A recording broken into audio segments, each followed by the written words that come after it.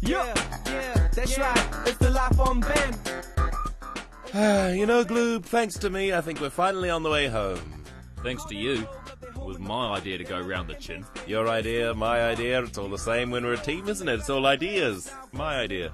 Lost them faces as a result of their sudden migration. They have to work on some cooperation. Gllob be the legs, God in the vision. The only trouble is not can make the decision. Do they go via the armpit with creatures that stink, or climb the eye hoping it won't blink? Should they hide up the nostril, risk getting Deluded fool!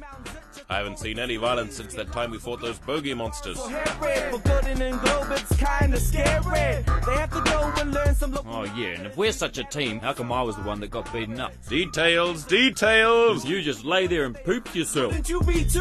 A word of warning about the small stories. Probably gonna be just a little bit gory. So if you're even just a little bit squirmish, Gordon! Do you need any help?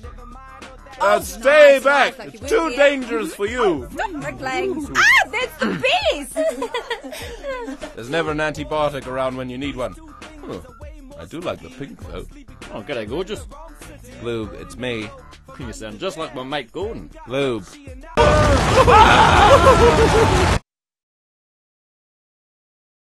So, you're a fungal infection. That must be interesting. Fungi.